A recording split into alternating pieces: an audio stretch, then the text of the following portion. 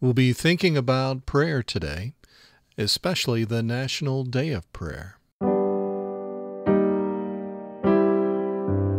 Welcome. It's another look into the life and message of Elisabeth Elliot as she called us to live to a higher standard every day, to not be satisfied with just a little religion in life as a shallow substitute for giving God our best. As the series continues, we'll hear from family, friends, and others. During the coming weeks, they were influenced by Elisabeth's life and message. Today we hear from Shirley Dobson on a National Day of Prayer broadcast.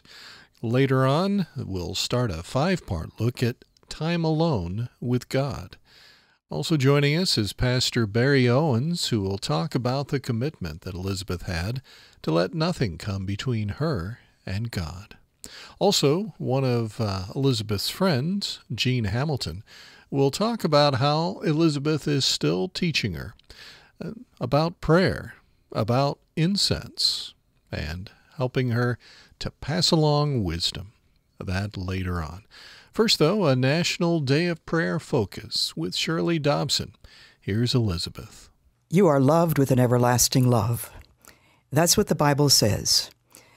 And underneath are the everlasting arms. This is your friend, Elisabeth Elliot, delighted today to talk with Shirley Dobson. I'm in her studio, and we're going to be talking about several things, primarily prayer. Welcome, Shirley, and thank you so much for giving me this privilege. Elisabeth, it is my honor to be on your broadcast today. I've been a great admirer of you for years and enjoyed your books and your radio broadcast, and my, what a ministry you've had. Well, to God be the glory. And since we're talking about family prayer, and you come from a family and have a family, and so do I, there's lots to say. Tell me about the importance of family prayer. Probably the training that children get at home is probably the most important that they will ever receive. It carries them through life. And prayer is I feel, is an anchor to the family. I know when I was growing up, when I was scared or worried or anxious or just had any little bobble in my life, I'd go to my knees in prayer. So I think prayer is very important to a family. I come from a family who every single morning after breakfast, we were all herded into the living room, and either my father or my mother would sit down at the piano and play a hymn, and we would sing one hymn, all the stanzas. They were not praise songs in those days. They were the great hymns of the faith. And then my father would read the Bible, and then we all got down on our knees, and he prayed for us and with us, and then we concluded with the Lord's Prayer. And, of course, I would be able to say that as a kid, it wasn't as though we were eager to hear that, but it was a routine, and there was never any deviation. Yeah, Elisabeth, I remember a similar situation when I was in college. I was invited over to a friend's home, and I did not come from a Christian home. My mother had a deep faith in God, but I have to say, when I was a small child, she isn't what we would call today a born-again Christian. But she did have a deep faith in the Lord. But I remember going to this home where they were Christians. And it was a Friday night, and the next morning we gathered at breakfast. And I'll never forget that after breakfast, the father asked all of us to kneel by our chairs, and he prayed for each one of us by name. And not coming from a Christian home, that made such an impression on me. I never forgot that. And we tried to model that in our home on Saturdays. We'd kneel by our chairs after breakfast, and Jim would pray for each one of us by name. So that was very powerful in my life. Well, it's wonderful. Family prayer, so important, isn't it? And it does give children a firm foundation. I think of how when 5 out of the 6 of us became missionaries, our parents continued to follow us with their prayers. And I'm so very grateful for that. Would you be able to tell us what you think prayer is, Shirley? Oh, boy, that's a tough one, Elisabeth. You know, theologians have written volumes on prayer, and so I don't think I'm going to be able to tie a ribbon around it this morning. But you know what I was thinking the other day? I was wondering if God knows every thought, and He's known every thought according to the Bible since the foundation of the world, then why doesn't He just know our thoughts, and why do we have to pray? And I was talking to Jim about this, my husband, and I said, isn't it interesting that He knows our thoughts and yet He wants us to pray? And Jim said, well, he said, there's no relationship in eavesdropping. God wants a relationship with us.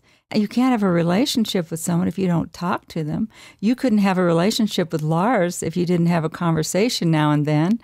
And it just boggles my mind that the Lord wants us to have a heart-to-heart, spirit-to-spirit relationship with Him and express that in talking to Him in prayer. And it's just a conversation. I don't think we need to get all bogged down and make too big of a deal out of it. It's just talking to the Lord and expressing our heart. When the Lord Jesus talked to His disciples, He said, when you pray, say. And He told us what to say. Our Father who art in heaven. And I assume that many of our listeners are very familiar with that, and perhaps that may be for some the only prayer that they know. Prayer isn't so much of what God can do for us, but it changes us when we pray. Someone said, when we don't pray, we're depending upon ourselves. And when we do pray, we're depending upon God. And I said, I think that says a lot in a nutshell.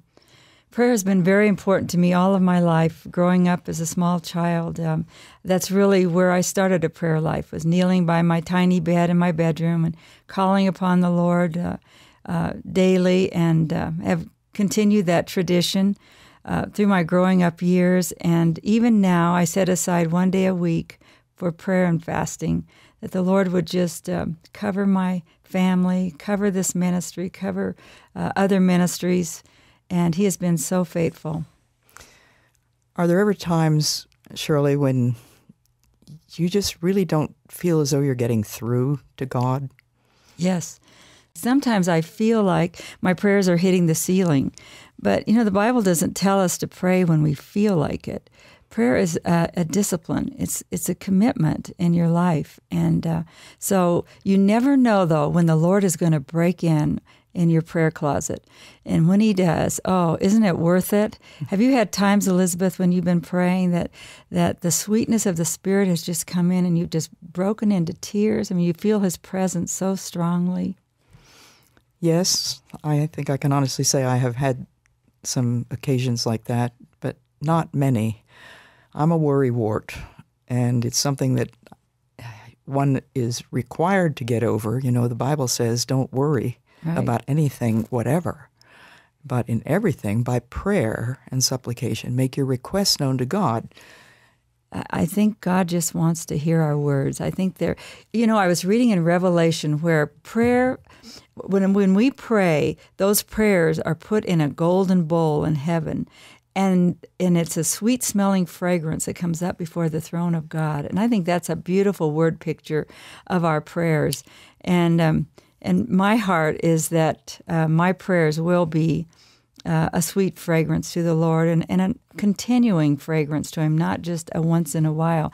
One night, I want to just share this with our listeners, but one night about 11 o'clock at night, Jim and I were burdened to pray for our daughter. She was out with a friend and they were having a good time somewhere, but we just were impressed to pray for her. And about midnight, she came home and she said, Dad and Mom, she said, I had the most scary night. She said, let me tell you what happened. She said, my friend and I went to a hamburger place and we bought some hamburgers and we pulled around the corner and we parked and we were just enjoying our hamburgers and our Cokes. And all of a sudden we heard this clunk underneath the car. And she said, this man crawled out from under my car, had little linen-type glasses, and was looking in the window. And she said, I quickly locked the door and started up the car and left. And she found out later from some of her other friends that some policemen had been looking for this man, and he'd been hiding under their car. And that was at the precise time that Jim and I were burdened to pray for Danae, and we're on our knees praying for her. So I think the Spirit draws us into prayer many times when there is a need. Well, that is amazing. That's remarkable. Now, are there different types of prayer, Shirley? I really like the ACTS principle, ACTS, where you take A and that represents adoration, C, confession, T, thanksgiving, and S, supplication. I really like to follow that principle. I think we get bogged down on number 4, though, the S, with the supplication and requests. Would you do the 4 of them again? Just repeat those. The ACTS principle, A for adoration, where we praise and worship and just enjoy the Lord, thank Him for who He is and for His gifts to us. And then the C is confession. You know, the Lord says in His Word that He doesn't hear our prayers if we have sin in our life, known sin that's blocking our relationship with Him. So if there's any known sin, we're to put our finger on it and confess it. T, which is thanksgiving, to thank Him for all His gifts, to thank Him for His daily provisions and His protection in our life. And then S would be supplications, and requests should be last. But many times, don't you think we go to 4 first, the supplication and the request? We have our wish lists, and Lord, would you take care of this today, and would you bless me in this effort today? And we really forget to come before Him in adoration and praise and worship, which is the very first part of Acts, the adoration. And what a privilege. You know, I think of the old hymn, what a friend we have in Jesus, all our sins and griefs to bear. What a privilege to carry what? Everything to God, in prayer. Right. We don't have to go through His secretary. We don't have to get on His schedule. I mean, prayer is always available, and He's always has a listening ear. Oh, what peace we often forfeit. Mm-hmm. Oh, what needless pain we bear, all because we do not carry everything to God in prayer. It's a liberating thing to realize that here we are down in the dumps sometimes and feeling very unspiritual. What do you do then? Well, if I waited until I felt like praying, I probably wouldn't pray very often. Again, prayer is a discipline. And the Bible says that no one comes to the Father unless he's drawn by the Holy Spirit. And many times I feel drawn into prayer, but many times I don't feel anything. But I just pray in anyway. And as I said, I never know when God's going to break in, when I take the time. And it may only be 5 minutes. I think there's times when I pray in my car and I'm rushing somewhere and I'm in prayer in my car. There's times when I send up little arrow prayers before maybe I'm speaking or have an appointment. But Elisabeth, I also think there's time for the kind of prayers that take place in a prayer closet, where you're really doing business with the Lord and you're really spending time at His feet. I think that's a very important part of a Christian's prayer life. Well, I couldn't agree more. I like to pray while I'm walking sometimes. I mean, there are different times of the day when I like to pray. Usually it's early in the morning. That's definitely one thing that I don't ever want to omit.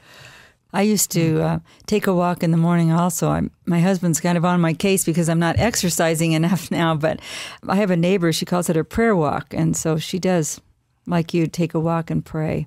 But, however we want to do it, our pastor's wife, I remember, said one time, somebody asked her, when does she pray? And she said, well, the first time I can choose in my day, when I have a choice, where I could sit down with a cup of coffee and a magazine or newspaper, that is a choice.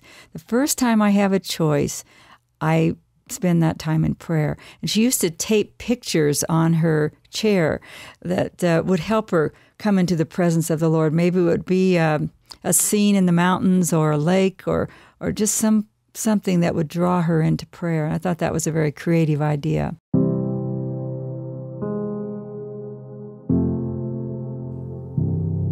A look at the National Day of Prayer, annually the first Thursday of May. Well, later on we'll have part 1 of Time Alone with God as we look at devotional life. Also, we'll be hearing from friend Jean Hamilton, who talks about the impact that Elisabeth had on her when it comes to this subject of prayer, and a lesson about incense. and what it pictured. Right now, Pastor Barry Owens has some thoughts about the commitment to let nothing come between Elisabeth and her Savior. I've been pastor now a little over 60 years, and I look back on my life and how certain things happen to you that you certainly wouldn't want to happen to you, And yet, if you take it to the Lord, my son was murdered, and I was angry, wanted vengeance. While I was praying for that, my wife was praying that God would make her a better Christian. That's the kind of person that she was, Elisabeth was. She was, her times of pain, she cultivated a greater awareness of the hand of God working in her life and working in the lives of others and fulfilling the ministry. I had someone offering to lead somebody, Lord, today that's been through a lot of pain. And God was able to get to his heart and accept the Lord as his Savior. So I could go back again. I would just say that the feeling I felt when I was around her, there was no one any closer to the Lord than she was. There was nothing or no one between her and the Lord. Pastor Barry Owens. Later on, we'll be hearing from Jean Hamilton, a friend of Elisabeth, as she talks about what she learned about prayer. Right now, though, it's Time Alone with God, Part 1, Devotional Life. You are loved with an everlasting love. That's what the Bible says. And underneath are the everlasting arms. This is your friend, Elisabeth Elliot, talking this week on being alone with God. First of all, I want to read you a portion of a little leaflet by A.W. Tozer, a man whose writings I greatly admire. He says the Bible is more than a volume of hitherto unknown facts about God, man, and the universe. It's a book of exhortation based upon those facts. By far the greater portion of the book is devoted to an urgent effort to persuade people to alter their ways and bring their lives into harmony with the will of God as set forth in its pages. No man is better for knowing that God in the beginning created the heavens and the earth. The devil knows that, and so did Ahab and Judas Iscariot. Nobody is better for knowing that God so loved the world of men that he gave his only begotten Son to die for their redemption. In hell, there are millions who know that. Theological truth is useless until it is obeyed. The purpose behind all doctrine is to secure moral action. So I want to talk about a subject I must treat very delicately. It is a very personal matter for each one of us, but it is one with which many listeners have asked me for help. And the subject is the devotional life. How do I do devotions? What do I do? When? Now, I know that many of my listeners do not need this series, and far be it from me to assume that I should advise you. One's devotion to God is territory on which I would certainly fear to tread. But I am asked from time to time, and I'm glad if I can offer some practical suggestions for what is surely an essential element in learning to know and love God. And that is quiet time, time alone with God. Now, what about the when? We have a lot of scriptural precedent for early in the morning. Psalm 5:3 says, "In the morning, O Lord, you hear my voice. In the morning I lay my request before you and wait in expectation." When God gave the children of Israel the food called manna in the wilderness, they had to gather it in the morning. And I think of the bread of life, the Word of God, as something that we should be gathering in the morning so that we have our portion for the day. Daily bread is spiritual bread as well as physical bread. Start early in the morning, if that's at all possible. And we should read a portion of Scripture. In Exodus 34:2, we read God's word to Moses, "Be ready in the morning and then come up on Mount Zion. Present yourself to me there on the top of the mountain. And that might be a good word for you and me. Why not be ready in the morning and present ourselves before God? Abraham's supreme test about sacrificing his son Isaac, the Bible tells us that he got up early in the morning.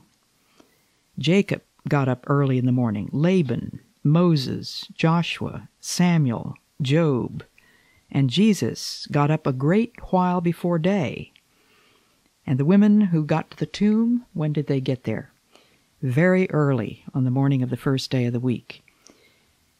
Now, I think that all of us would admit, perhaps reluctantly, that matters of real importance galvanize us to get out of bed. Devotions are not likely to be the thing that galvanizes us. If you hear a fire alarm go off, you get up, don't you? And I like what Oswald Chambers said, another one of those tough admonishments of his. He says, get up first and think about it later. Are you a morning person? Well, you know what I think about that? I think that's absolute baloney. I don't think there ever is such a thing as a morning person or an afternoon person, because God has arranged a world in which people are supposed to go to work in the morning, and they're supposed to rest in the evening and sleep at night. So whether or not you are a morning person, and you can continue to hang on to that label if you like it, how about doing what Oswald Chambers says? Get up first and think about it later. Gather the manna, burn the incense, offer the sacrifice. The chief priests and the elders came to the decision to put Jesus to death in the morning. What are the important things in your life? Now, I know that I'm speaking to some people who work full-time, and they have to get up in the morning. They don't have a choice. The rest of us, once in a while, may have a choice, and the choice is ours. But I believe with all my heart that the Lord can enable you to do this if you really want to meet God in the morning and set the tone for the day. Lamentations 3:23 says that the Lord's mercies are new every morning. Think about your schedule. Does it prohibit your getting up early? Ask yourself what matters most. Is it because you stay up so late at night that you can't get up early in the morning? We do have the power to arrange our schedules. We do have the power to choose. There are limitations, I realize. But when people would ask my father how he managed to get up between 4:30 and 5 in order to have time on his knees to pray and to read his Bible, his answer was a very simple one. You have to start the night before. And that is going to mean that you're going to have to give up some things that you might enjoy doing, and perhaps give up some things that everybody else thinks you ought to do, and that the whole neighborhood or the whole church tells you you must do. Think of the advantages of having time alone with God in the morning. God is then the first person that you talk to.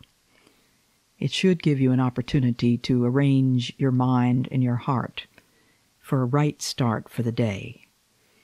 Correcting your disposition, receiving the guidance that you need, taking your bearings, revising your perspective, placing yourself where you belong with God. Now I have a caution here. I need to ask myself, am I more interested in gaining advantage for myself than I am in acknowledging Jesus Christ as Lord and Master, owner of my life, the one to whom I bow? Do I belong to the have my own needs met school? I had a letter from a lady who said, it's been a long journey for me to graduate from the have my own needs met school to the submit school. There is a time-honored, God-sanctified path that the righteous people of old trod upon. Thanks, Jill, for that wording. Doctrine, reproof, correction, and instruction in righteousness are among the things that the Bible is meant to teach us. And back to A.W. Tozer, the point that he is making here is that theological truth is useless unless it is obeyed. Are you reading your Bible so that you can absorb, learn, study, and start to practice theological truth? Tozer goes on to say what is generally overlooked is that truth as set forth in the Christian Scriptures is a moral thing. It is not addressed to the intellect only, but to the will also. It addresses itself to the total man, and its obligations cannot be discharged by grasping it mentally. Years ago, back in the 70s, I was an adjunct professor at a seminary here in Massachusetts. And it became very clear to me that it was entirely possible for a student, earnest and eager as he might be to get a theological education, it was entirely possible for him to go through that seminary and perhaps graduate summa cum laude without ever applying the truths of Scripture to his life. They were taught the Bible from Genesis to Revelation. They had courses in homiletics and in hermeneutics and all sorts of other things. And the application, addressing those truths to the total man, just seemed to be missing. Its obligations cannot be discharged by grasping it mentally. The course that I was teaching was designed to help students realize the necessity of living out day by day theological truth. I believe that an essential in our lives is time alone with God. That was the first in a 5-part series on time alone with God, and that was called Devotional Life. Well, before we go, let's hear from a friend of Lars and Elisabeth. From Charleston, here's Jean Hamilton and what she learned about prayer and how she's able to pass it on. Just recently in her book, Love Has a Price Tag, there is a chapter in there, it's called Notes on Prayer. I read it again this summer. I'm sure I'd read it before, but I'm rereading some of her books, and I ran it off because I wanted all the gals that I'm mentoring I wanted us to read it together. And one of the neat things that she said is that there was incense in the temple, and a perfumer had to make that incense, and it was very expensive, and it just sort of floated up and floated away. But it was to represent our prayers. He loves the smell of our prayers, and that's just dear to my heart. So even still, she's teaching me. Longtime Charleston friend of Elisabeth and Lars, that was Jean Hamilton. In A Chance to Die, The Life and Legacy of Amy Carmichael, Elisabeth wrote, "Faith does not eliminate questions, but faith knows where to take them." We'll continue our series on prayer next time, Time Alone with God. But our time together today has come to an end, just about. But before we go, thank you for letting us come into your home, maybe along with you as you got some exercise, or maybe at the office, wherever we found you. On behalf of the Elisabeth Elliot Foundation, in cooperation with the Bible Broadcasting Network, let me invite you to check out elisabethelliot.org, elisabethelliot.org, for more talks, devotionals, Gateway to Joy programs, and other resources. elisabethelliot.org. And if you have some time, leave a quick review for us, wherever you find this program. Thanks. Until next time, may God remind you daily that you're loved with what? That's right, with an everlasting love. And underneath are the everlasting arms.